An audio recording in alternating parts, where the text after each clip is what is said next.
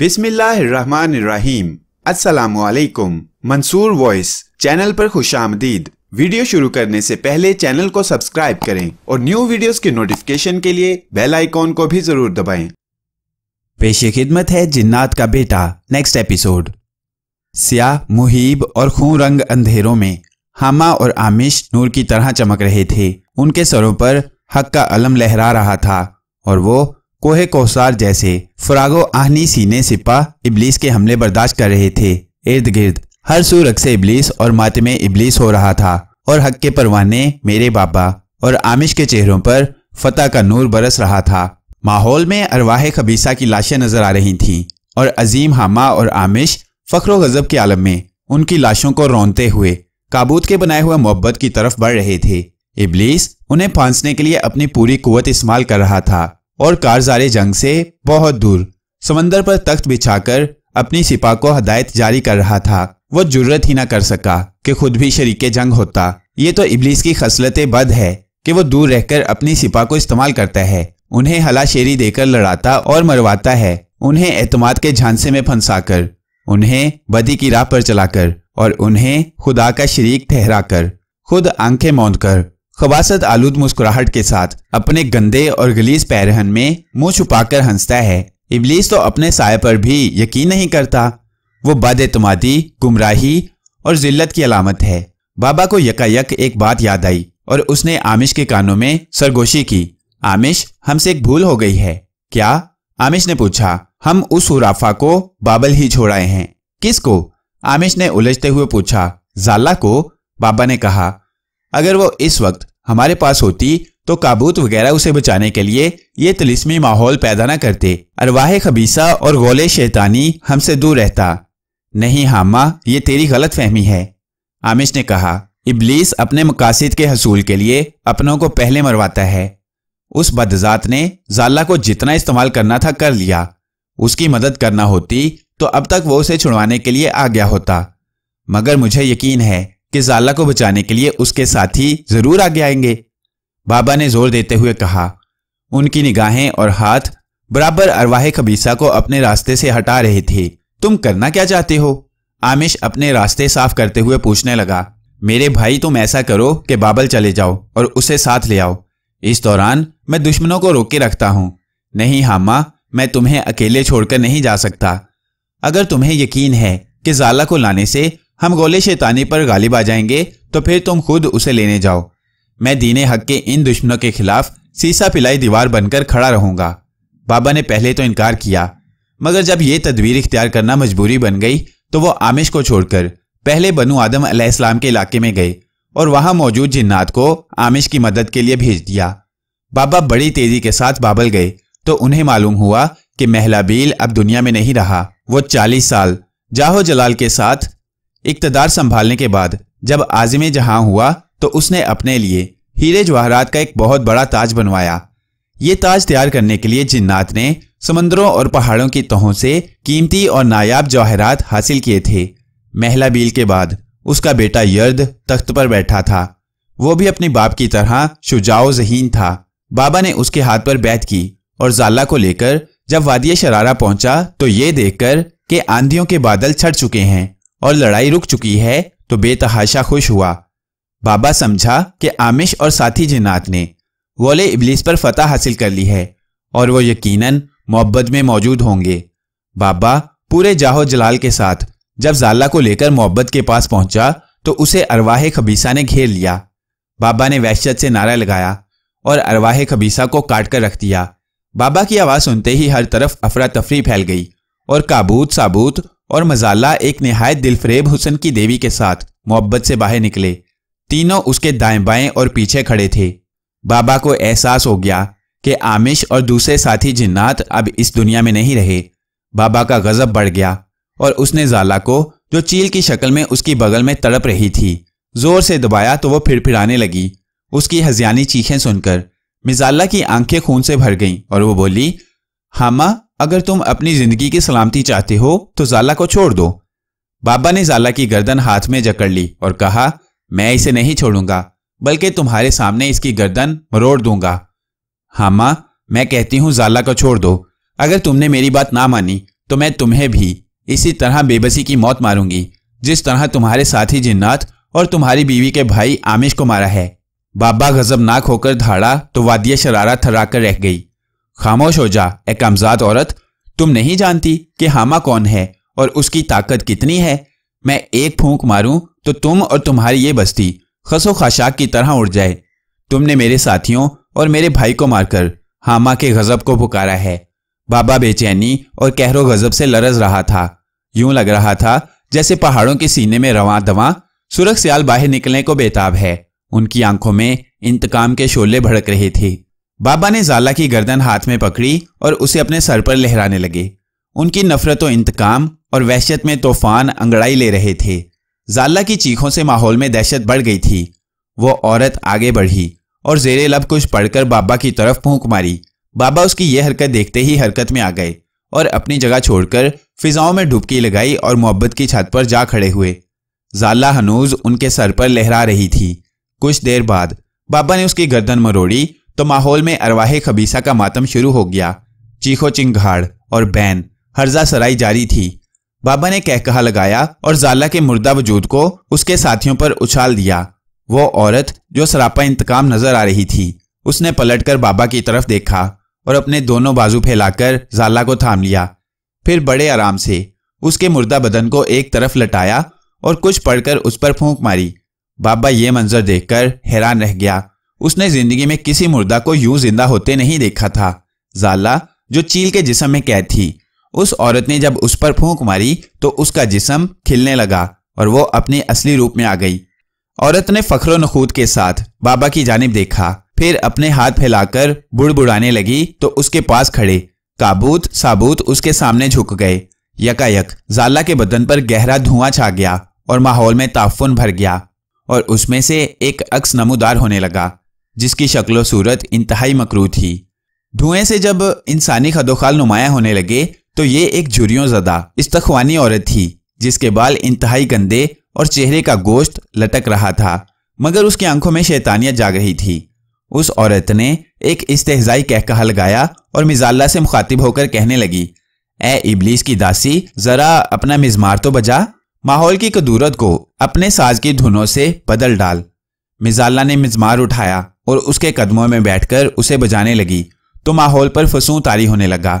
ارواح خبیثہ اور سپاہ ابلیس پر مستی سی چھانے لگی اور اس کے ساتھ ہی وہ بوڑھا وجود جو دھوئیں سے تخلیق ہو رہا تھا سرمستی سے جھومنے لگا۔ وہ عورت بے باکی اور سرشاری سے بابا کی جانب دیکھ رہی تھی اور بابا سوچ رہے تھے کہ یہ عورت کون ہے؟ اس کے پاس علم کی بے پناہ طاقت ہے جو اس نے مردہ زالہ کو پہلے چیل کے بدن کی قید سے باہر نکالا اور اب اس کے وجود پر نئی عمارت تعمیر کر رہی ہے۔ دھواں گہرا ہو کر چھٹنے لگا اور پیرانہ سالی میں ڈھلا ہوا مکروہ وجود اپنے پرت اتارنے لگا۔ مزمار کی دھنوں سے جوں جوں ماحول پر فسوں طاری ہو رہا تھا، بوڑھا وجود آہستہ آہستہ جوانی کے قالب میں ڈھل رہا تھا۔ کابوت ثابوت بھی جھوم رہے تھے۔ یوں ہی خاصی دیر ہو گئی۔ بابا دم بخود ہو کر یہ منظر دیکھ رہا تھا۔ اس عورت نے دیکھتے ہی دیکھتے ایک خبیث روح کو اپنے پاس بلایا اور اسے کچھ کہا۔ بدروح غائب ہو گئی اور چند ہی ثانیے بعد وہ ایک نوجوان لڑکی کو لے کر حاضر ہو گئی۔ وہ کوئی غریب مگر انتہائی خوبصورت لڑکی تھی۔ وہ عورت جو بدی کے خالق ابلیس کی منظور نظر تھی۔ اس نے ایک بار پھر بابا کی جانب دیکھا۔ اس کی آنکھوں میں تمسخر، غرور اور وحشت تھی۔ اس نے نوجوان لڑکی کو دھوئیں سے تخلیق پانے والے وجود کے سامنے کھڑا کیا، پھر زیر لب کچھ پڑھنے لگی۔ اس دوران محبت میں گھنٹیاں سی بجنے لگیں اور ساتھ ہی مزمار کا فسوں بڑھنے لگا۔ یکایک اس عورت نے ہذیانی کہکہا لگایا اور ایک تیز دھار آلے سے نوجوان لڑکی کی پیشانی چیر دی۔ اس کے ماتھے سے گرم اور تازہ لہو دھار کی طرح نکلا اور سیدھا دھوئیں پر گرا تو دھوئیں میں آگ سی بھڑکی اور اس کے ساتھ ہی ارواح خبیثہ کا رقص شروع ہو گیا۔ بابا دم بخود ابلیس کی مکروہ دنیا کے علوم کا ایک منظر دیکھ رہے تھے۔ نوجوان لڑکی کے ماتھے سے بہنے والے خون سے دھواں فیروزہ ہو گیا تھا اور اس کے ساتھ ہی اس کا وجود بے جان لاش کی طرح اس آگ میں گر گیا۔ فضا میں ایک شعلہ سا بھڑکا اور وہ بوڑھا وجود زالہ کے روپ میں بدل گیا۔ زالہ نے بے یقینی سے اپنے ارد گرد دیکھا اور پھر اس عورت کے قدموں میں جھک گئی۔ اس کام سے فارغ ہوتے ہی عورت نے بابا کو انتہائی نفرت کے ساتھ مخاطب کیا، او ہاما، तूने देख लिया कि हमने ज़ाला को एक बार फिर जिंदा कर दिया है।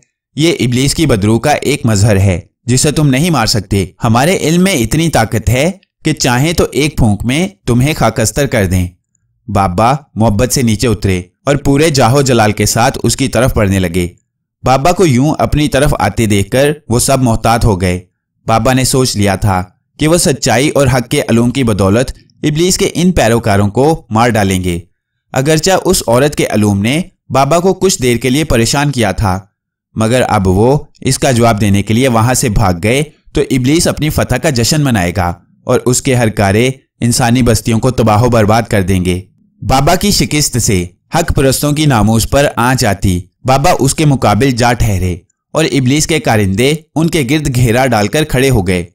तू क्या समझती है कि मैं डरकर भाग जाऊंगा? बाबा ने कहरो जलाल के साथ कहा।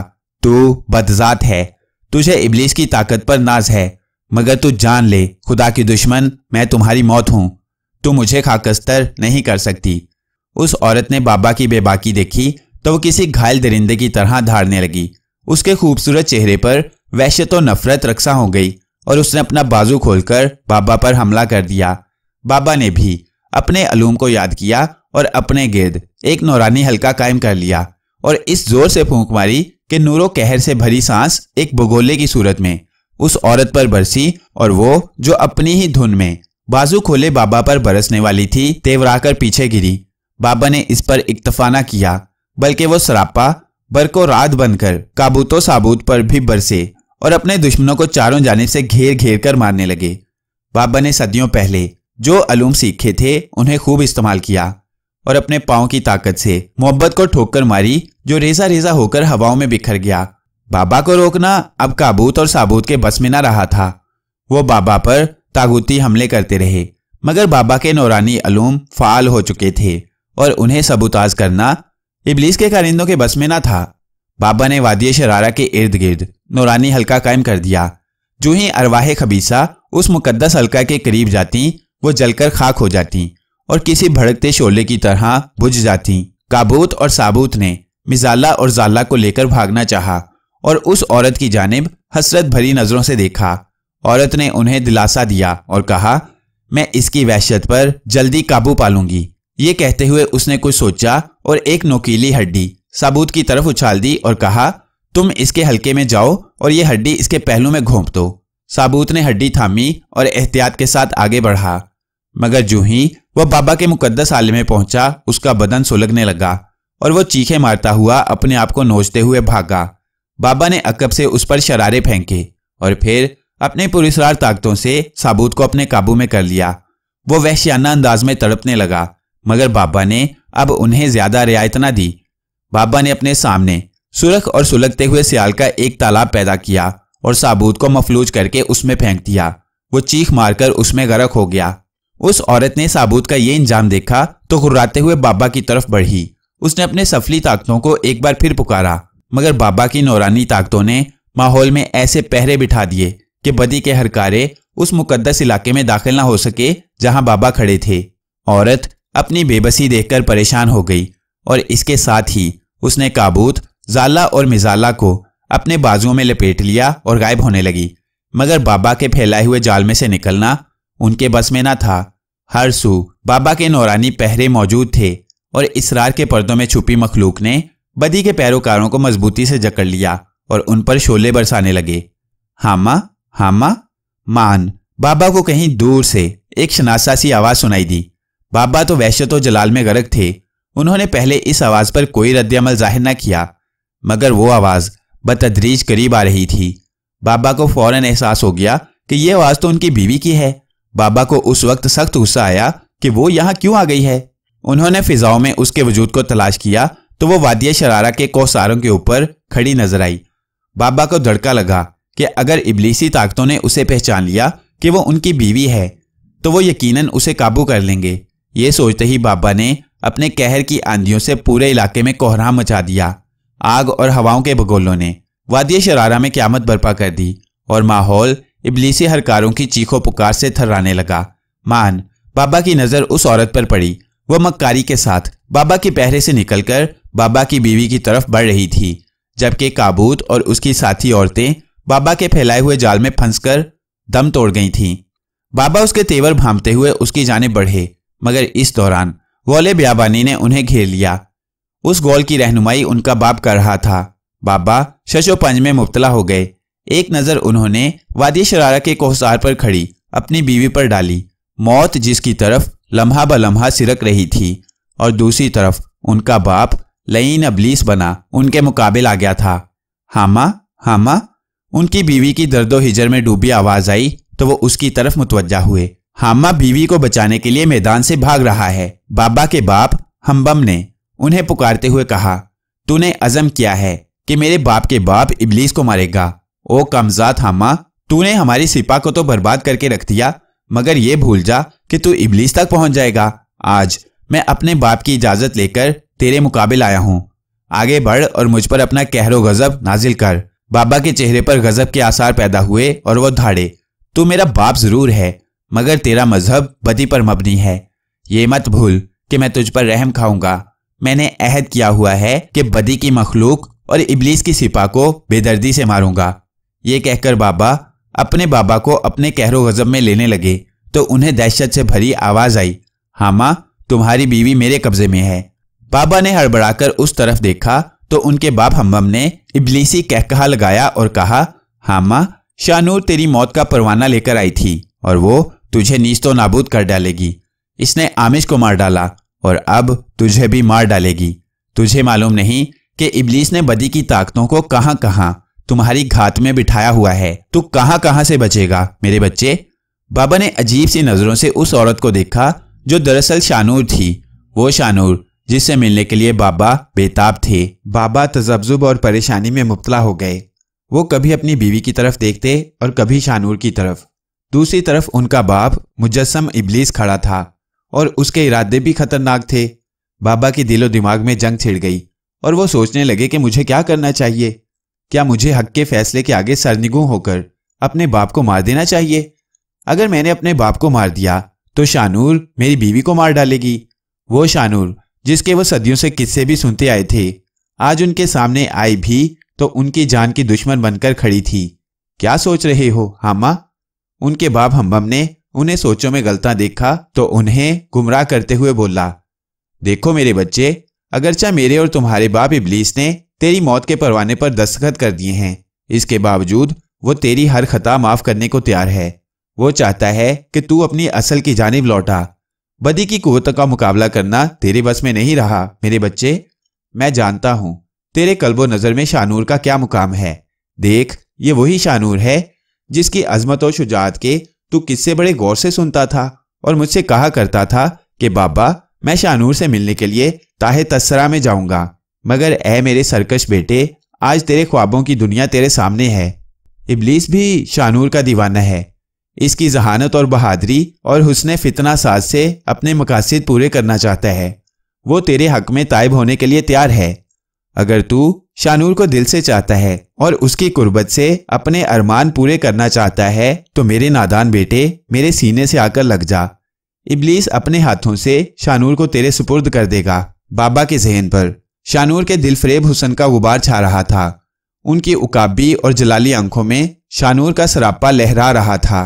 वो एक लम्हे के लिए भूल गए कि शानूर तो इंतकामों आग के शोलों में झुलसी हुई एक औरत है जिसने अपना मजहब तर्क कर दिया है और इबलीस की दासी बनकर रह गई है। उनके बाप ने देखा कि उसका तीर निशाने पर बैठा है तो वो उन्हें तरगीबात देने लगा।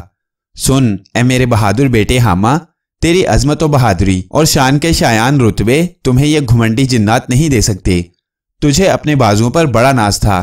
तू ये समझता था कि आमिश और उसके भाई तेरा साथ देंगे और वो इबलीस और फर्जंदाने इबलीस को मार डालेंगे। तो मेरे बच्चे, ये तेरी खुशफहमी थी। देखा, तेरी शाहनूर ने आमिश को एक फूंक मारकर उसका चिरागे जिंदगी बुझा दिया। तो इसकी दानाई और वहशत व इल्म का अंदाजा नहीं कर सकता। अगर तूने शाहनूर को हासिल कर लिया तो मेरे बेटे तुझे गौले बियाबानी, अरवाह खबीसा और सिपाहे इबलीस में वो रुतबा व इज्जत हासिल होगी जो आज तक फर्जंदाने इबलीस को भी हासिल नहीं हो सकी। बाबा अपने बाप की बातों के तिलिस्म में खो गया।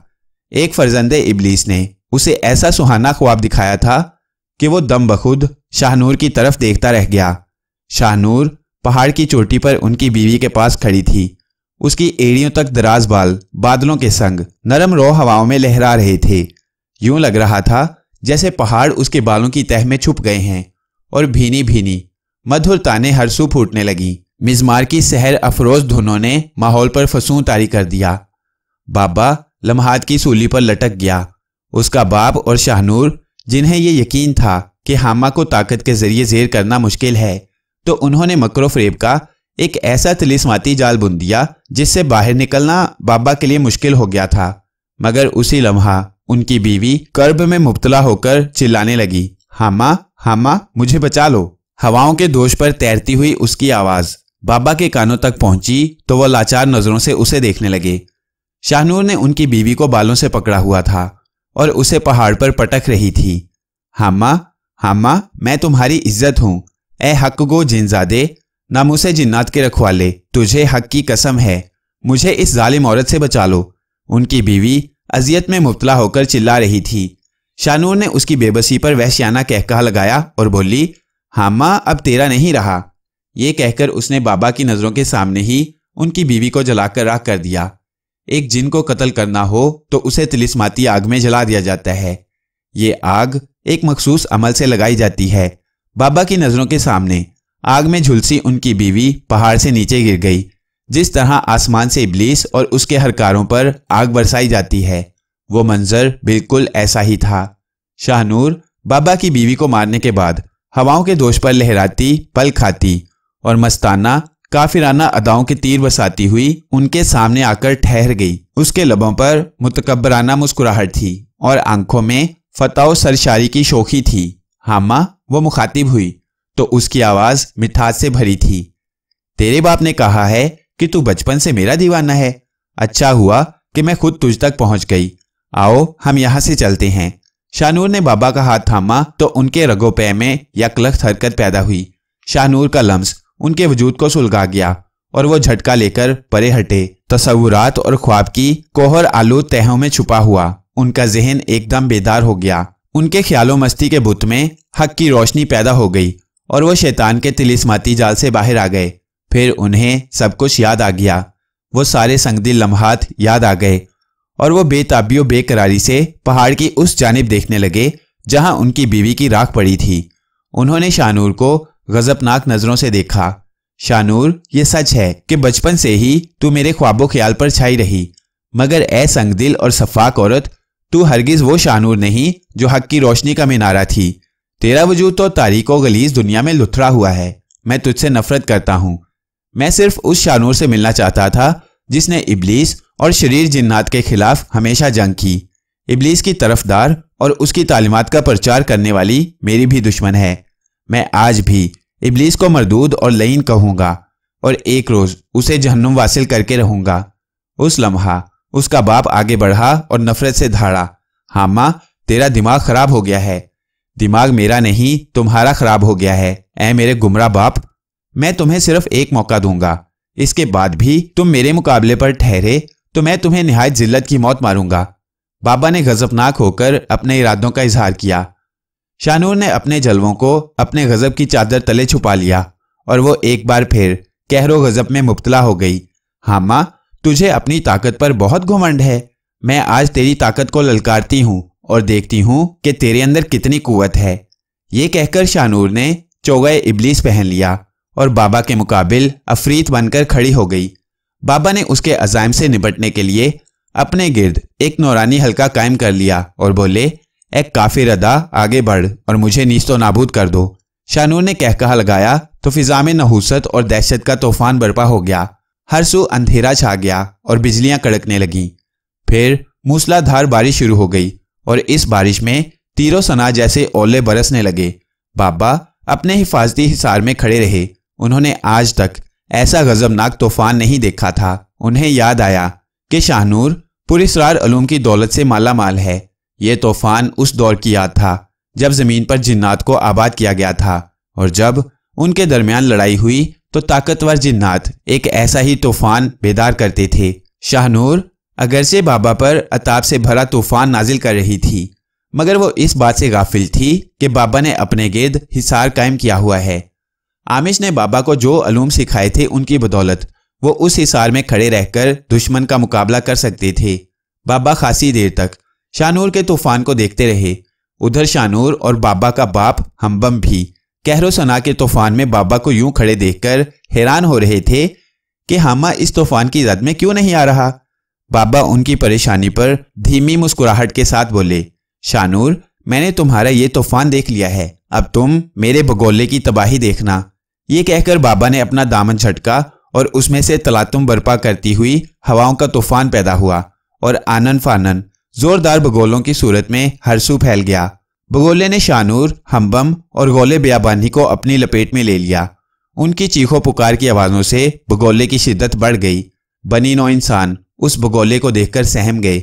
ये बगोला इतना जोरदार था कि उनकी बस्तियां ताराज हो गईं। जानवर और फसलें उसकी लपेट में आकर तिनकों की तरह बिखर गए। बाबा दामन को बराबर झटक रहे थे और दामन से एक नया बगोला पैदा होकर दूसरे बगोलों में शामिल हो जाता। बगोले में अरवाह खबीसा के जिस्म जलने से बदबू फैलने लगी। बाबा ने माहौल में ताफुन दूर करने के लिए अपने हाथ उठाए और कुछ पड़ने के बाद फूंक मारी तो खुशबू का एक झोंका फिजा में मुअत्तर हवाओं की तरह फैल गया। बगोलों ने पूरे इलाके को तहोबाला कर दिया था। बाबा बगोलों की तबाही का अंदाजा नहीं कर सके थे। उन्हें नहीं मालूम था कि हवाओं को जिन्नात के वजूद से तस्खीर करके जब उन्हें बगोलों की शक्ल दी जाती है तो वो अपने रास्ते में आने वाली हर शय को तबाह बर्बाद कर देते हैं।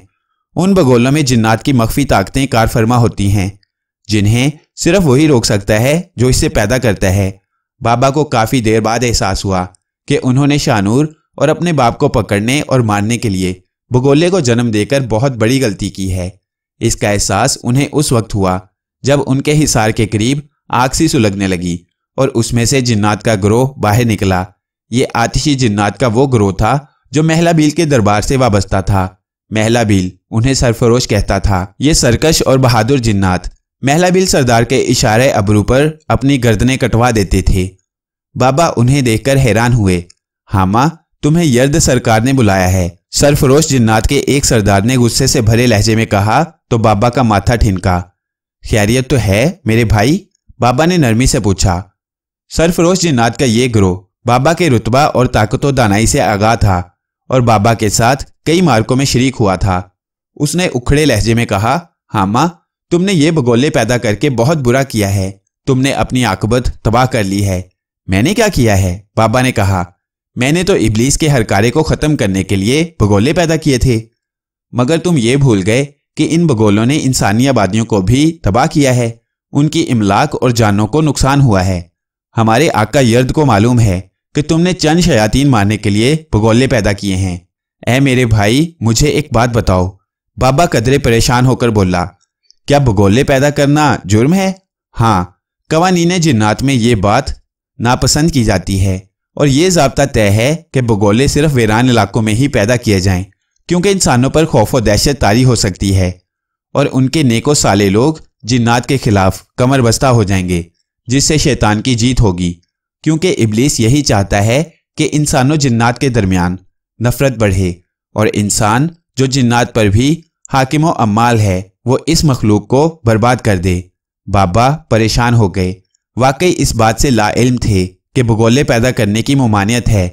ये बगोले तो हर जिन का हथियार होते हैं। कुदरत ने उसे ऐसी महय्युरुल अकूल ताकतों से नवाजा हुआ है कि इंसानी अकल उन्हें देखकर दम बखुद रह जाती है।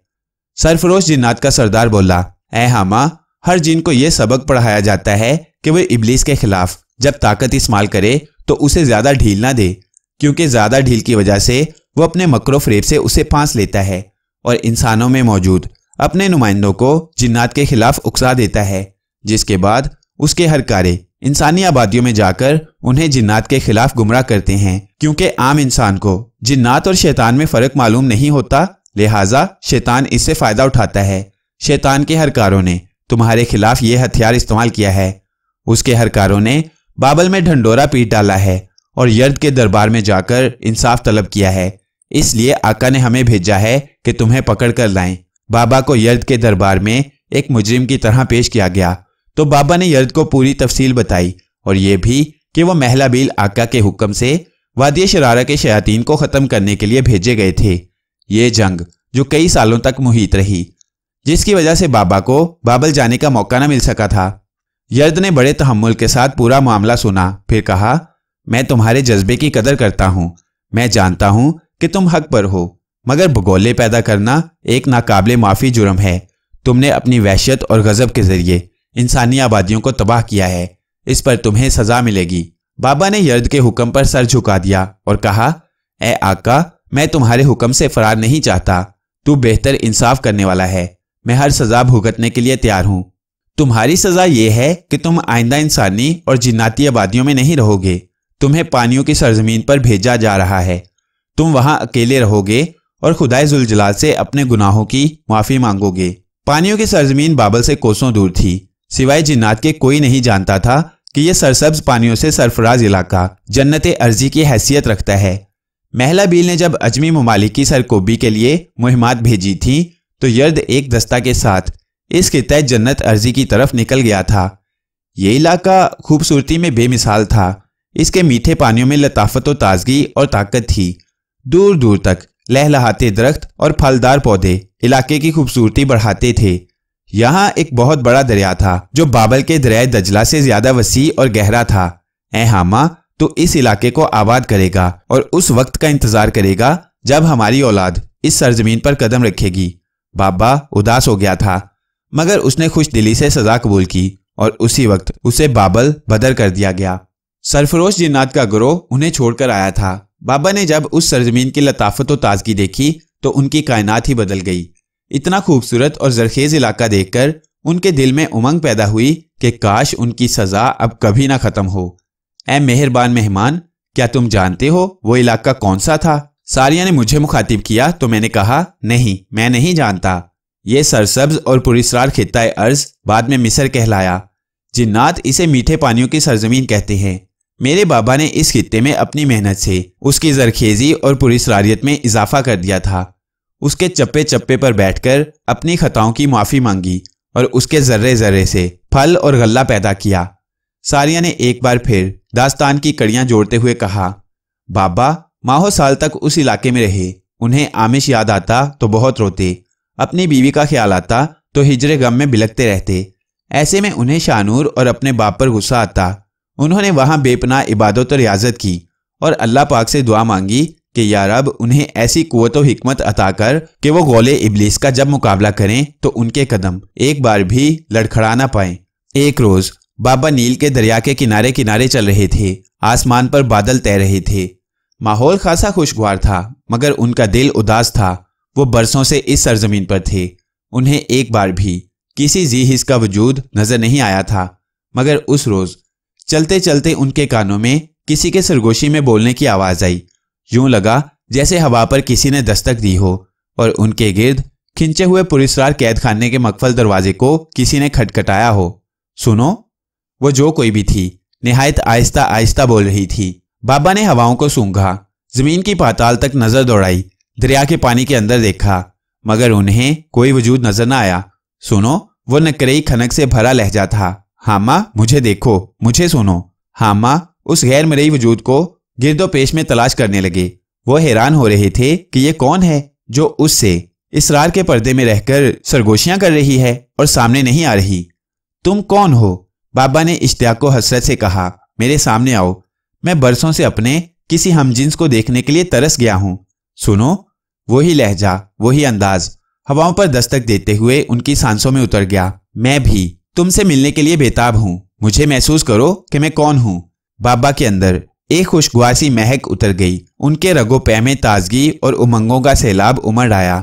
وہ اپنے وجود پر ہاتھ پھیرتے ہوئے بولے، تم میرے سانسوں میں ہلول کر گئی ہو، مگر یہ تو بتاؤ کہ تم کون ہو؟ نہیں، تم خود بتاؤ کہ میں کون ہوں۔ اس کے لہجے میں اب شوخی اور شرارت تھی۔ بابا سوچنے لگے کہ یہ شعلہ و شبنم وجود کون ہو سکتا ہے جس کے دم سے ان کی سانسوں میں خوشبوئیں بھر گئی ہیں اور وجود میں آتش جوان بیدار ہو رہی ہے۔ بابا نے اپنے علوم کو پکارا اور ان کی مدد سے غیر مرئی پردوں میں چھپے ہوئے وجود کو تلاش کرنا چاہا، مگر وہ اپنی اس کوشش میں ناکام رہے۔ حاما، او حاما، اب اس کھنکتے لہجے میں شرارت تھی، تمہارا علم اور سب گیان دھیان رہ گیا نا؟ تم مجھے دیکھنا چاہتے ہو مگر دیکھ نہیں پا رہے۔ تم کون ہو और क्यों ये तजस्सुस पैदा कर रही हो? बाबा को उसकी शौखी पर गुस्सा आ रहा था। अगर तुमने मेरे सामने नहीं आना था तो यूं मुझे पुकारने की क्या जरूरत थी? बाबा ने झुंझलाते हुए एक बार फिर अलूम की ताकत से राज़े पिन्हा को आश्कार करना चाहा था। हाँ माँ, तू सदियों तक अपने इल्म को पुकारता रहेगा मगर मुझे तलाश नहीं कर पाएगा। वो एक बार फिर बाबा को छेड़ने लगी। बाबा गुस्सीली नजरों से आवाज के माखज की जानिब देखने लगे। उन्हें इसरार के पर्दों में कौसे कज़ा के शौक और रक्सा रंगों के सिवा कुछ दिखाई नहीं दे रहा था। कौसे कज़ा के सारे रंग महीनों दबीज पर्दों की तरह फिजाओं में लहरा रहे थे। ज़ाहरी और बातनी दुनिया के रंगों पै में गैर मरई लम्स का एहसास भरा हुआ था। बाबा अलूम की दुनिया से बाहर आए और नील के पानी को देखने लगे जो मस्ताना रवि से अपने किनारों के दरमियान बह रहा था। बाबा दरिया के किनारे बैठ गए। उनका दिल बहुत उदास था और चेहरे से अफसुर्दगी टपक रही थी। हाँ माँ, मैं तुम्हारे सामने आ जाऊं? वो सरगोशी एक बार फिर फिजा के लबों से निकली तो बाबा ने उम्मीद भरी नजरों से आवाज की सिमत देखा, फिर सर गिराकर सोचों में खो गए। हाँ माँ, तुम जैसे अजीम और शुजा जिनजादे को इस तरह उदास और परेशान नहीं होना चाहिए। इस बार वो किसी मुदब्बर की तरह बोली और समझाने लगी। तुम यहाँ सदियों से मुकैद हो। तुमने इस अर्ज़े फिशां को सब्ज़ा आब से भर दिया है मगर तुम्हारा दिल अब भी उदास है। ए हामा, तुमने कभी सोचा है कि तुम्हारा दिल उदास क्यों है? हामा ने आह भरी और हसरतनाक लहजे में बोले, ए शरर फिशां, तू मेरे दिल के तारों को क्यों छेड़ रही है? मुझ बेकस से क्या सुनना चाहती है? मैं तुमसे बहुत कुछ सुनना चाहती हूँ हामा। मैं जानती हूँ कि तू कौन है और तेरी आने वाली सुबहें और शामें कैसी होंगी।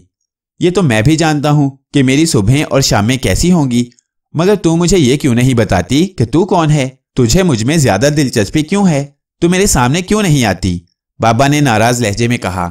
फिजा में नकरई और खुशगवार कहकहा गूंजा। तेरी ये बेताबिय कल्ब मैं जानती हूँ। वो बोली, अच्छा तो फिर मैं आ रही हूँ, मगर एक वादा मुझसे करना पड़ेगा। कैसा वादा? बाबा उठ खड़े हुए। ये कि जब तक मैं तुझे अपने बारे में ना बताऊं तुम मुझसे कुछ नहीं पूछोगे। ये क्या बात हुई? बाबा ने हैरानी से कहा। जब तुम मुझे ये नहीं बताओगी कि तुम कौन हो, कहां से आई हो, क्यों आई हो और तुम्हें किसने भेजा है, तो मैं तुमसे बातें कैसे करूंगा? क्या तुम गूंगी बहरी बनकर मुझे मिलोगी? वो बाबा की बात सुनकर खुशगवार कहकहे लगाने लगी। हाँ माँ, तुमने दिलचस्प पहलू निकाला है। वाकई अगर मैं तुम्हें पाबंद कर दूं तो तुम मुझसे बातें क्या करोगे? तुम बेहद ज़हीन हो। बाबा की परेशानी अब धुल चुकी थी और वो उसकी बातों में दिलचस्पी ले रहे थे। अच्छा, अब ज्यादा बातें ना करो, मेरे सामने आ जाओ। मगर अहद तुम्हें फिर भी करना पड़ेगा। वो अपनी बात पर कायम थी। बाबा ने हैरान होकर पूछा, तुम्हें इस अहद से क्या हासिल होगा? मुझे इससे बहुत कुछ हासिल होगा। फिलहाल मैं तुम्हें यह नहीं बता सकती। ठीक है, वादा किया। उसी लम्हा बाबा की आंखों के सामने फिजा का सीना चाक हुआ और एक गोहरे आबदार हुस्न का चश्मा आबशारों जैसी ठंडक और रवानी लिए हुए जलवागर हो गया। आफताबी आंखों और महताबी चेहरे पर ताबानी फितरत के जलवे रक्सा थे। उसने सफेद लिबास जेब तन किया हुआ था। तर रशीदा कामत और चाल में वकारो तमक्कनत लिए जब बाबा के सामने हवाओं के दोष पर लहराती हुई ठहरी तो बाबा की आंखों के सामने कौसे कज़ा के सारे रंग साकित हो गए। उसके ताबा चेहरे से कौसे कज़ा फूट रही थी। तुम? बाबा के मुंह से बेसाख्ता निकला। नहीं, ये सवाल ना करना। उसका शीरी और मीठा लहजा नजरों की शौखी लिए हुए था। बाबा दम बखुद खामोशी से उसे देखने लगे। उन्होंने जिंदगी में इस दर्जा कमाल का हुस्न नहीं देखा था। मगर ये तो बता दो कि तुम आदमजादी हो या जिनजाद? बाबा खामोश न रह सके। आसमान से उतरी हो या जमीन का खोशा नूर हो? हाँ माँ, मैं ना जमीन का खोशा हूं ना आसमान से उतरी हूं। मैं तो इस कायनात में बिखरी खुशबुओं का पैरहन हूं। वो आलमे तसव्वुर में खोकर बोली। मुझे सिर्फ महसूस किया जा सकता है, देखा जा सकता है, मगर छुआ नहीं जा सकता। मुझे सिर्फ वही छू सकता है जो ज़मानो मकान की कैद से मुबरा हो। बाबा पर उसके साहिराना वकार और सहरंगेज गुफ्तगू ने बेहद असर किया और उसे अकीदत भरी नजरों से देखने लगे। मैं ज़माने की आलाइशों से पाक हूँ। वो रूह हूँ जिसकी तलाश में तुम जैसे नेको साले और शुजा जिन्नात और इंसान सरगर्दा रहते हैं। मेरा पैरहन वक्त के साथ साथ बदलता रहता है। उसने नील के पानी की तरफ देखा और बोली, हाँ माँ, इस दरिया के पानी को देखो। ये फिरदौसे बरी पर अर्ज़े आसमां का तोहफा है। ये कितना शीरी और जांसाज पानी है। इसे पियो और आने वालों को भी पिलाना। मैं आज तुम्हारे पास आई हूँ और फिर भी आती रहूंगी। तुम मुझे जब भी सच्चे दिल से पुकारोगे मैं आऊंगी। मैं तुम्हें किस नाम से बुलाऊं तो तुम आओगी? बाबा ने पूछा। तुम मुझे जुल्तास कहकर पुकारना, वो बोली। मेरा नाम हर दौर में बदलता है, इस अहद में मेरा यही नाम है। लो मैं जा रही हूं। ठहरो, तुम्हें खुदाए जुल जलाल की कसम अभी ना जाना, कुछ देर ठहर जाओ। बाबा यकदम उछल पड़े। नहीं हामा, मुझे जाना है और फिर तुम्हारे पास वापस आना है। मैं तुम्हें एक खुशखबरी सुनाने आई थी। कैसी खुशखबरी? बाबा ने बेताबी से पूछा। वो देखो, उधर जहां से नील का पानी बहता हुआ यहां आ रहा है, उधर एक नया शहर आबाद होगा। वो आने वाला है जिसके लिए तुझे इस जमीन पर भेजा गया, जिसके लिए तुमने जमीन को आबाद किया, वो आ रहा है। जाओ और उस चौकी पर खड़े हो जाओ। खुदा का वो बंदा अपने रुफका के साथ आ रहा है, वो तेरे लिए खुशखबरी भी लाएगा। बाबा ने उलझी नजरों से उसे देखा। जुल्तास वो कौन है और यहाँ क्यों आ रहा है? क्या उससे भी कोई खता हो गई है? नहीं, वो खता नहीं करता, वो तो खताकारों को राह रास्त पर लाता है। उसका नाम अखनूक है, यर्द का बेटा है। उस पर उसकी सरजमीन तंग हो गई है। बाबल से अर्ज मुकद्दस तक खुदा के नाफरमान और सरकश इंसानों की अक्सरियत हो गई है। बदी हर सू फैल रही है। इब्ने आदम अलैहिस्सलाम लानत और जिल्लत में गिरफ्तार है। अखनूक इस पुर आशोब दौर में नेकी और रोशनी का निशान है। तुम तो यहाँ कैद कर दिए गए, इस बात से गाफिल रहे कि बाबल की सरजमीन ने कितने अजाब झेले हैं। ए हामा, अखनूक अल्लाह के रसूल हैं। आने वाली नस्लें उन्हें हजरत इदरीस अलैहिस्सलाम कहेंगी। ए हामा, अल्लाह ने अपने उस मकरब और महबूब बंदे को कलम की ताकत अता की है। वो जो कहता है वो लिखता भी है। अल्लाह ने उसे आसमान पर फैले हुए हजारों सितारों का इल्म भी दिया है। वो नजूम जाफर के इल्म पर दस्तरस रखता है। उसने गुमराह इंसानों को बचाने के लिए अपने अलूम से भी रहनुमाई हासिल की है। वो बीमारों को शिफा भी देता है। अल्लाह ने उसे तिब और हिकमत से नवाजा है। ए हामा, आगे बढ़ और उस सुबह रोशन का इस्तकबाल कर। जब वो यहाँ आएगा तो ये खित्ता फिरदौस उसके कदम चूमेगा। बाबा उसकी बातें सुनकर दम बखुद थे। जुल्तास जिस तरह आई थी उसी तरह चली गई। बाबा उसके जाने के बाद उदास तो हुए, मगर उन्हें एक आला व अरफा मकसद की खातिर अपने दिल की रौनकों को फरामोश करना पड़ा। उस दौर में बाबा बहुत ज्यादा इबादत गुजार हो गए थे। उनके सजदों की नील की सरजमीन गवाह है। बाबा खुशी व खुजू के साथ इबादत करते और जिक्र इलाही में गायत दर्जा हद तक मुस्तगरक रहते। उनकी जमी पर सजदे टेकने से निशान पड़ गए। आहें और सिसकियां भरते हुए गला रुंध जाता। आंखें रो रो कर मुतवर्रम हो गईं। बाबा असूलों के पाबंद और कानून फितरत पर जान कुर्बान करने के लिए तैयार रहते थे। इसलिए उन्हें जब यर्द ने बाबलियों के हल्का इरादत से निकालकर नील की सरजमीन पर बतौर सजा भेजा तो उन्होंने खंदा पेशानी से इसे कबूल किया था। अब जब उन्हें जुल्तास ने यह खबर सुनाई थी कि अनकरीब ये सरजमीन मर्ज़े खास बनने वाली है तो उनके अंदर तवानाई की एक ताज़ा लहर उभरी। वो रोजाना पहाड़ी पर चढ़कर उस जानिब देखते रहते जिधर से बाबलियों का काफिला आना था। बाबा ने उनके इस्तकबाल के लिए रास्ते संवार दिए थे। आखिर वो दिन आ ही गया जिसके इंतजार में नील की सरजमीन मुद्दतों से मुंतजिर थी। बाबा ने दूर से उस काफिले की चाप सुन ली थी। वो दीवानावार फिजाओं का सीना चीरकर उनके इस्तकबाल के लिए पहुंच गए। अल्लाह के नबी का काफिला सरजमीन नील पर पहुंच गया था। ऊंचे और मुकद्दस कद काट के बाबली अपने पालतू जानवरों पर सवार थे। बाबा ने आगे बढ़कर काफिले के अजीम सालार की कदम बोसी की और बेताबी से हर शख्स के हाथ चूमने लगा। उस वक्त वो खुद भी एक इंसान के रूप में थे। पाकबाज हस्तियों के अलावा कोई ना जान सका कि उनके जो दीवानावार शख्स हाथ चूम रहा है वो कौन है। वो उससे इस्तफसार करने लगे कि वो कौन है। बाबा ने उन्हें यह बताकर मुतमईन कर दिया कि वो रास्ता भूलकर यहाँ आ गया था। बाबा उनके साथ ही सरजमीन नील पर रहने लगे और उस पूरे खित्ते के जुग्राफिये, मौसमों और खुराक से उन्हें आगाह किया और उनके लिए पहाड़ों में गारें खोदकर उन्हें वहां रहने के लिए रिहाइश गाहें बना दी। बाबली उनकी हर काम में लगन, मेहनत और महारत देखकर हैरान होते और बर्मिला कहते कि वल्लाह ये शख्स इंसान नहीं जिन है। बाबा उनकी बातों पर दिल ही दिल में मुस्कुराते रहते। ऐ हमारे मेहमान, इससे आगे की दास्तान इंतहाई पुरस्रार और नाकाबिले यकीन हद तक खौफनाक हो जाती है। ये उस अहद की कहानी है जब इंसान ने पढ़ना और लिखना सीख लिया और मख्फी व आफाकी अलूम की तबलीग की दाग बेल डाली। तुम देख रहे हो गुफ्तगू के दौरान कई पहर सिरक गए हैं। आओ मैं तुम्हें इन पहाड़ से तुम्हारी दुनिया की एक झलक दिखाऊं। मैं उसका हाथ थामकर साथ हो लिया और वो मुझे पहाड़ के आखिरी सिरे पर ले गई। आसमान की बुलंदियों से हम कलाम उस चोटी से नीचे देखने पर नजरें धुंधला जाती थीं और कल्बो ज़हन पर थरथराहट सी होने लगती थी।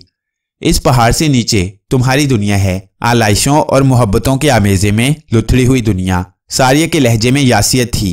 मैंने उसकी आंखों में झांका तो वो नजरें चुराकर बोली, ऐ हमारे हमदर्द इंसान, मैं जानती हूं कि तुम मुझसे क्या कहना चाहती हो। हाँ, मैं उसकी आंखों में अपनी दुनिया की सफाकी देख चुका था, लिहाजा मैंने मारे नदामत के कुछ ना कहा और पहाड़ से झुककर अपनी दुनिया को तलाश करने लगा। ये वही जालिम लम्हात थे जब मैं पूरी महवियत के साथ तहद्दे निगाह जमीन के नकूश ढूंढ रहा था, जब मुझे अगर के पौधे के सुलगने की खुशबू महसूस हुई। हमारी दुनिया में अगर की लकड़ी को अगरबत्ती कहा जाता है। ये पौधा सदियों से जमीन पर आबाद है। इसकी खुशबू ज़हनों को मुसख्खर कर देती है। जिन्नात पर इसकी खुशबू मदहोशी तारी कर देती है। इसलिए इस लकड़ी को जलाकर माहौल को जिन्नात के वजूद से पाक किया जाता है। मुझे हमेशा से अगर की खुशबू पसंद है। मैंने मुद्दतों बाद उसे सूंघा और लंबी लंबी सांसें भरने लगा। मेरे पूरे वजूद में राहत सी घुल गई और मैंने सरशारी मस्ती के आलम में सारिया की जानिब देखा। मेरी तरह उस पर भी अगर की खुशबू असर कर गई थी। वो आंखें बंद किए झूम रही थी और उसके लबों से सिसकियां निकल रही थीं। मैं अपनी राहत में ये भूल ही गया कि जिन्नात को काबू करने के लिए जब अमलियात और वज़ाइफ के चिल्ले काटे जाते हैं या जब चौकी लगाई जाती है तो हर आमिल खुशबूयात से धोनी भी सुलगाता है। खुशबूयात का ये धुआं जिन्नात पर मदहोशी तारी करके उन्हें कमजोर कर देता है। सारिया, देखो किस कदर लुत्फ दे रहा है ये अगर का धुआं। मैंने आलमे मदहोशी में उसे मुखातिब किया। उसके बुर्राक लिबादे को नरम रो खुशबूदार हवाएं झूले दे रही थी और वो लहरा रही थी, बल खा रही थी। उसके बाल हवाओं में बिखर रहे थे और उसके लबों से निकलने वाली सिसकियां चीखों में बदल रही थीं। उस लम्हा मैं चौंक उठा, मगर उस वक्त तक बहुत देर हो चुकी थी। सारिया अगर के शहर में आ गई थी। इसकी सहर अंगेज खुशबू ने उसके जहन को काबूत कर लिया था। जिन्नात जब अगर अमलियात और वज़ाइफ के तहत जेर कर लिए जाते हैं तो उनके हकीकी खदोखाल वाज़े हो जाते हैं। ये जब इंसानों के साथ मिलते हैं तो अपनी मख्फी क़ुव्वतों के जरिए इंसानों जैसा रूप इख्तियार कर लेते हैं और अगर इस हालत में कोई अमल उन पर अमल कर ले तो वो मदहोश होते हुए अपने असली रूप में आ जाते हैं। सारिया के साथ भी यही हुआ था। उसका बुर्राक लिबादा स्याही माइल हो गया और उसका उजला उजला चेहरा गंदमी माइल और झुर्रियों ज़दा हो गया। मेरे देखते ही देखते सारिया एक खौफनाक जिनजादी की शक्ल इख्तियार कर गई। वो बाल जिनके लहराने से फिजाओं में खुशबूयात बिखर जाती थीं और बादलों को ढांप लेती थीं, अब साकित व बेजान और मुरझाए हुए उसके शानों पर बिखरे हुए थे और उसका चेहरा उनमें छुप गया था। मेरे ख्वाबो ख्याल और तसव्वुरात के सारे महल जमीन बोस हो गए। वही सारिया जिसके हुस्न दिलनवाज से फिजाएं मुअत्तर और महक आलूद हो जाती थी और जिसके हुरैरी आंचल तले मैंने कई मदहोश सातें गुजारी थीं, जिसके रूखे ताबा से फितरत रंगो नूर में नहा जाती थी और जिसके अब्रो चशम से दिल मसलूब हो जाते हैं, जिसके घने स्याह और दराज बालों से हवाएं अटकेलियां करती थीं तो हर सू खुशबुएं फैल जाती थीं, जिसके खुदोखाल में एक शोखो शंग और चंचल हसीना के जलवे तैरते रहते थे। अगर की खुशबू जब उस पर आ गई और सहर तारी कर दिया तो उसका बातिन जाहिर हो गया। उसकी असलियत सामने आ गई और उसका पैकरे हकीकी एक दिलखराज तल्ख और भयानक रूप लिए मेरे सामने था। सदियों की खाक में लुथड़ा हुआ झुर्रियों ज़दा एक मरियल सा वजूदे नातवा मेरे सामने ढह गया था। वो सिसकियां भरती हुई खाक आलूद हो रही थी और उसका बदन सुकड़ता हुआ पहाड़ की आखिरी चट्टान पर माहिए बेआब की तरह तड़प रहा था। उसकी आंखों के दीप बुझ चुके थे और वो हसरत यास और मुल्तजी नजरों से मुझे देख रही थी। सारिया, मैंने उसे मुखातिब किया तो उसकी आंखों में मौहूम सी उम्मीदी का दिया एक लम्हे के लिए भड़का। सारिया, मैं तुम्हें मरने नहीं दूंगा। मैंने उसका हाथ पकड़ना चाहा तो यूं लगा जैसे मेरे हाथ में कोई सियालदार चिकनाहट वाली शय आ गई हो। मैंने देखा तो उसके मैले कुचैले झुर्रियों ज़दा हाथों की स्याह खाल पिघल रही थी, बिल्कुल ऐसे जैसे कोई रबड़ की शय गर्म भट्टी के पास रख दी जाए तो वो आहिस्ता आहिस्ता नरम होकर पिघलने लगती है। हाथों में चिपचिपाहट हुई तो मुझे कराहत सी आने लगी और उबकाई आई। सारिया के मुअत्तर वजूद से ताफुन आ रहा था। मैं जब उबकाई के लिए ढकारा तो सारिया की आंखों के बुझे चिराग एक लम्हे के लिए दोबारा जले तो उसकी आंखों से आंसुओं के 2 कतरे टपक पड़े। मैंने सोचा ये वही हाथ थे जिन्हें थामकर मैं खरामा खरामा चलता था और खुद को दुनिया का खुशनसीब इंसान समझता था। लेकिन आज उसके हकीकी पैरहन का ज़बूं हाले रूप देखकर मुझे उबकाई आ रही थी। मैंने खुद पर लानत मलामत की और दिल में सोचा, आबिद तुम कितने खुदगर्ज हो। आज तुम्हें इस पैकरे जमाल से नफरत हो रही है जिसका रूप स्वरूप और कुर्बत तुम्हें हयात बख्श लम्हात बख्शती थी। मैं सोचने लगा कि सारिया की मदद कैसे करूं। मुझे कोई रास्ता सुझाई नहीं दे रहा था और मेरे सामने सारिया फर्जंदे जिन्नात हामा की इकलौती बेटी सिसक सिसक कर मर रही थी। फिजा में अगर का धुआं बतदरीज बढ़ रहा था और मुझे भी अपने ज़हनो कलब पर वजद महसूस हो रहा था। मैं परेशान था कि ये धुआं कहाँ से उठ रहा है और कौन इसे सुलगा रहा है। मुझे ख्याल आया कि शायद पहाड़ के नीचे अगर के दरख्तों में आग लगने से ये धुआं आ रहा है। जब मैंने पहाड़ से झुककर देखा तो मुझे ये ख्याल बदलना पड़ा। मैं सोचने के साथ साथ सारिया की तरफ भी देख रहा था जो मौत की सूली पर लटकी हुई थी। फिर मैंने सोचा कि मुझे हामा को आगाह करना चाहिए, लेकिन जब मैंने सूरत हाल का जायजा लिया तो मुझे अपना ये इरादा भी बदलना पड़ा। मुझे मालूम था कि जब तक अगर का धुआं यहाँ मौजूद रहेगा कोई भी जिन और दूसरी अरवाह नहीं आ सकेंगी। धुआं बतदरीज बढ़ रहा था। यकायक मेरे जहन में चकाचौंध पैदा हुई और ख्याल पैदा हुआ कि मैं खुद इसका बंदोबस्त क्यों ना करूं। मेरे बुजुर्गों ने मुझे कुछ वज़ाइफ ऐसे अता किए थे जो नस्ल दर नस्ल मुंतकिल हुए थे, मगर मैंने उन्हें कभी इस्तेमाल नहीं किया था।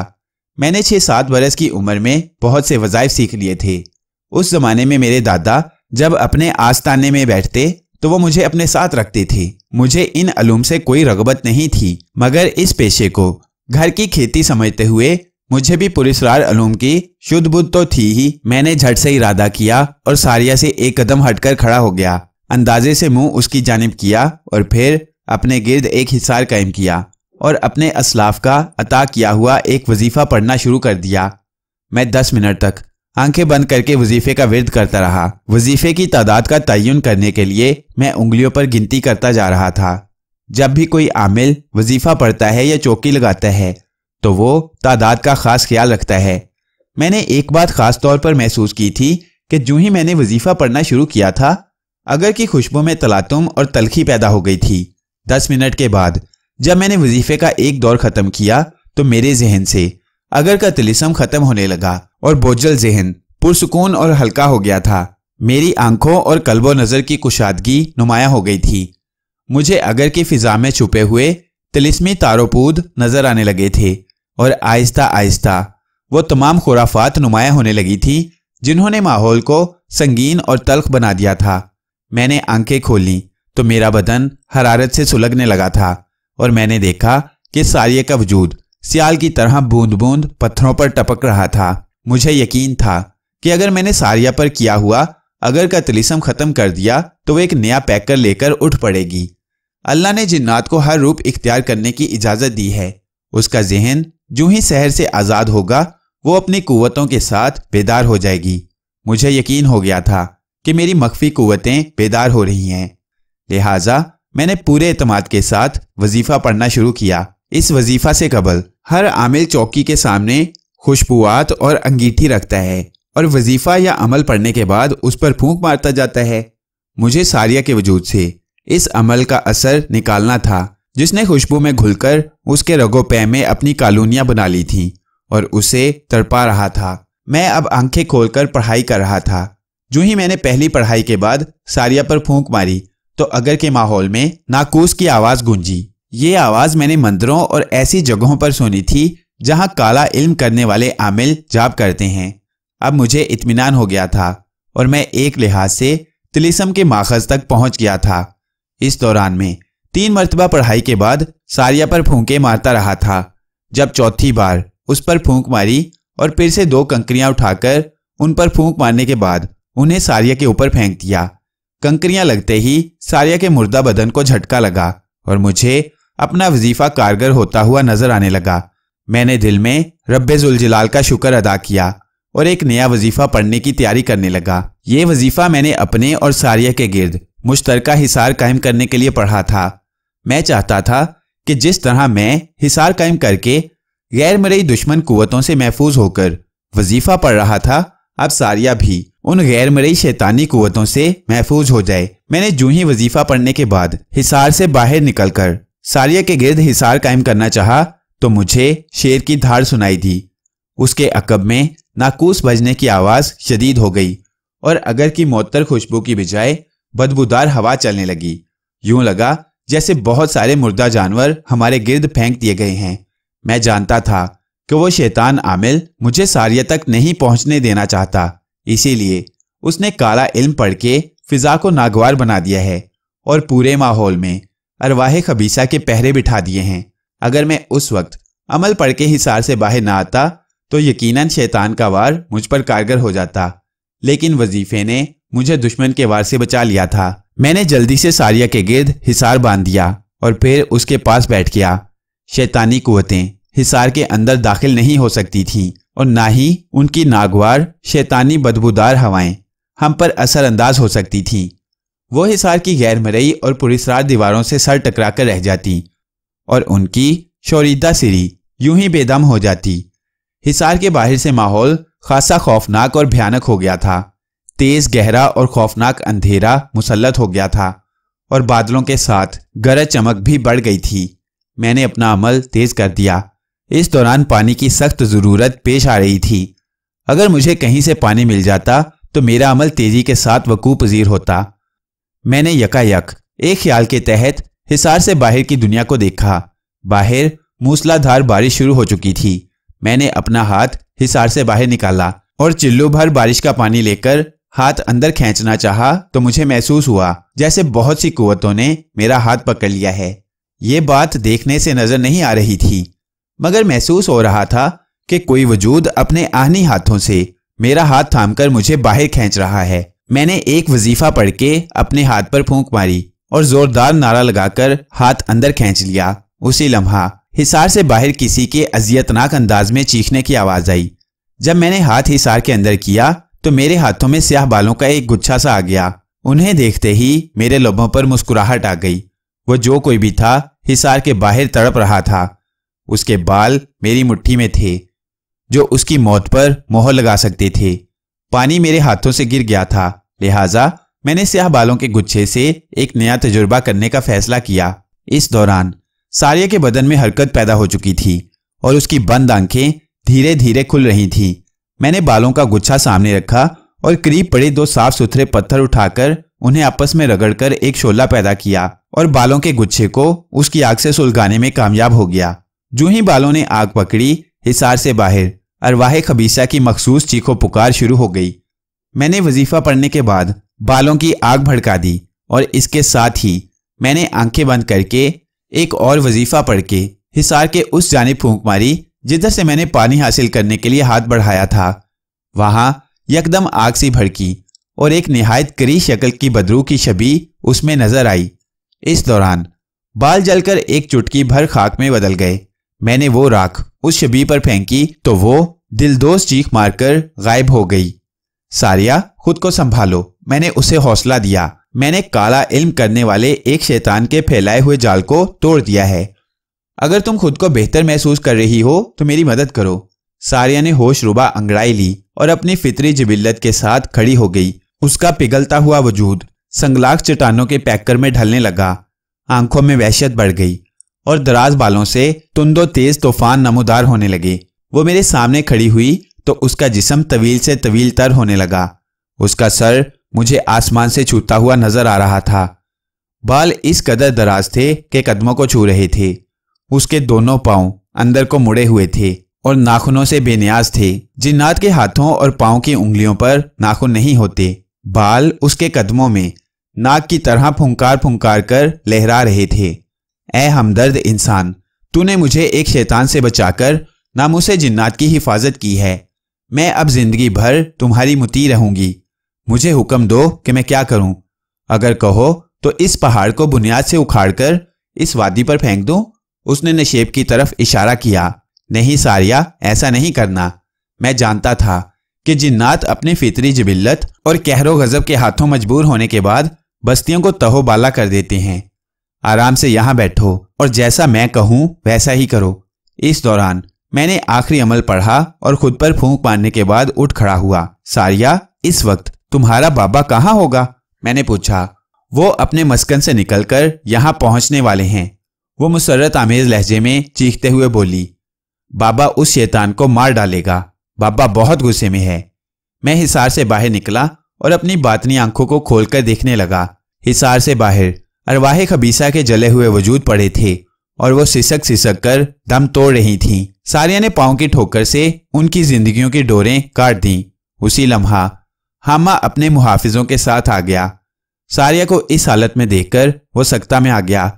پہلے اس نے میری طرف دیکھا، پھر ساریہ کو دیکھ کر بولا، ساریہ تم اس کے سامنے اصلی شکل میں کیوں آئی ہو؟ ساریہ کے بولنے سے پہلے میں بول اٹھا، اے عظیم حامہ، اب پردے رکھنے کا کوئی فائدہ نہیں۔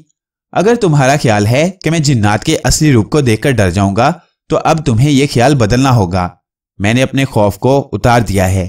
میں نے ٹھوس لہجے میں کہا، بابا تمہیں معلوم ہے میرے ساتھ کیا ہوا ہے؟ ساریہ قدرے بگڑ کر بولی۔ حامہ بیٹی کی ناراضگی کا سبب جان کر بولا، ہاں میں جانتا ہوں، مگر بیٹی تم جانتی ہو کہ اس شیطان نے پورے ماحول کو جس طلیسم میں جکڑا ہوا تھا اس میں جنات داخل نہیں ہو سکتے تھے۔ اللہ نے اس نوجوان کے ذریعے ہماری مدد کی ہے۔ اے نوجوان، تم نے میری بیٹی کی زندگی بچا کر مجھ پر ایسا احسان کیا ہے جسے میں رہتی سانسوں تک بھول نہ پاؤں گا۔ حامہ کی آنکھوں میں آنسو بھر آئے۔ اے عظیم حامہ، میں نے تم پر نہیں بلکہ اپنے اوپر احسان کیا ہے۔ تم صدیوں سے انسانوں کی بھلائی کے لیے کام کرتے آ رہی ہو، کیا میرا اتنا بھی فرض نہیں بنتا کہ میں تمہاری بیٹی کی حفاظت کرتا؟ حامہ آگے کو جھکا اور اس نے میرے ہاتھوں کو چوم کر کہا، اے نوجوان، اللہ تجھے شیطان اور اس کے حواریوں کے خلاف جہاد کرنے کی توفیق دے۔ آؤ واپس چلتے ہیں، تم وہاں آرام کرنا اور میں اپنے محافظوں کو اس شیطان کی سرکوبی کے لیے بھیج دیتا ہوں۔ اے ناموس جنات کے رکھوالے جنزادے، میں نے تدبر کے ساتھ کہا، مجھے یقین ہے کہ تمہارے جنات اس شیطان کے پجاری کو ختم نہیں کر سکیں گے۔ اس نے اپنی گھاٹ کے گرد طلیسم قائم کیا ہوگا، اس لیے تم جنات کو جانے قربان کرنے کی بجائے مجھے اس کا مقابلہ کرنے کے لیے جانے دو۔ حامہ میری بات سمجھ گیا اور بولا، اے نوجوان، میں تمہارے جذبے کی قدر کرتا ہوں اور تمہاری بات کو تسلیم بھی کرتا ہوں، لیکن میں تمہیں اکیلا نہیں جانے دوں گا، میں خود تمہارے ساتھ جاؤں گا۔ نہیں اے عظیم حامہ، میں تمہاری جان خطرات میں نہیں ڈالنا چاہتا۔ میری جان کو اب کوئی خطرہ نہیں، حامہ بولا۔ ساریہ سے غلطی یہ ہوئی کہ اس نے وہ مبارک تعویذ اتار دیا تھا جو جنات کو جادوگروں کے طلیسم سے بچاتا ہے۔ اس نے اپنی بیٹی کو سرزنش کی اور کہا، ساریہ آئندہ یہ خیال رکھنا، تعویذ کے بغیر تم اب کہیں نہیں جایا کرو گی، میں بابا کی ہدایات پر عمل کروں گی۔ اسی لمحہ مجھے ساریہ کی آواز بدلی ہوئی محسوس ہوئی۔ میں نے پلٹ کر دیکھا، ساریہ ایک بار پھر انسانی روپ میں کھڑی تھی اور اس کا ہوش ربا دل سوز حسن بے مثال تر و تازگی لیے ہوئے تھا۔ آنکھوں میں وہی طلسمی مسکان تھی اور بالوں سے خوشبوئیں پھوٹ رہی تھیں۔